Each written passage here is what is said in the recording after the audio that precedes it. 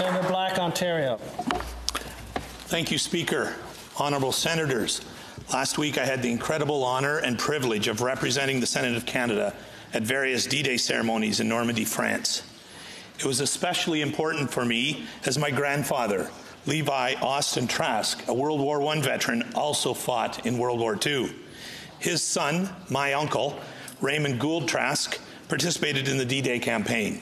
He was one of the lucky ones. He came home. Last Thursday, June the 6th, was the 75th anniversary of D-Day, the day in 1944 when Allied forces stormed the beaches of Normandy, beginning the liberation of German-occupied France. D-Day is an extremely important event in world history and in Canadian history. It marked a glimmer of hope after years of tragic fighting in Europe and elsewhere. We lost 359 Canadian lives on D-Day itself and over 5,000 by the end of the Battle of Normandy. Canadians' remarkable efforts, along with the rest of the Allied forces, were a feat and a sacrifice that we will never forget. I was honoured to attend numerous ceremonies and pay tribute as our soldiers were recognized and remembered. Governor General Julie Payette and Veterans Affairs Minister Lawrence MacAulay delivered heartfelt and moving remarks, passing along the respect and gratitude of all Canadians. New monuments to the sacrifices of Canadian heroes in the Battle of Normandy were unveiled in Chambois and at Point 67 near Caen.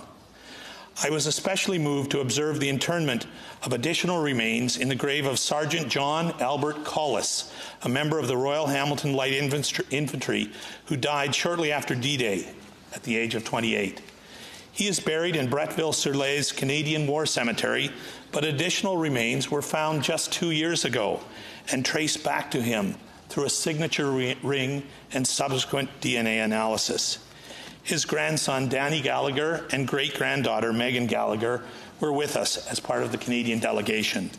They and other family members took part in this very special moment last Friday. However, the most valuable and unforgettable part of the experience for me was getting to know the 37 amazing D-Day veterans who traveled with us and to hear their experiences. It was extremely emotional to be with them at Juno Beach, standing where they fought, where they bled, and where some of their comrades died. 96-year-old Charles Scott Brown said it best when he spoke at one of our ceremonies about those who died and now rest in France. He said, and I quote, "Don't be sad. They died for a good cause, and they are proud.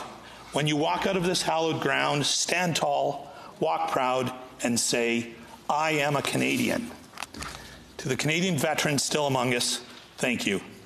To the Canadian veterans who have since passed, your bravery is not forgotten. And to the many young soldiers who crossed the Atlantic, never to return, we will never be able to repay your sacrifices. Honourable Senators, we will remember them. Nous nous souviendrons d'eux. We will remember them.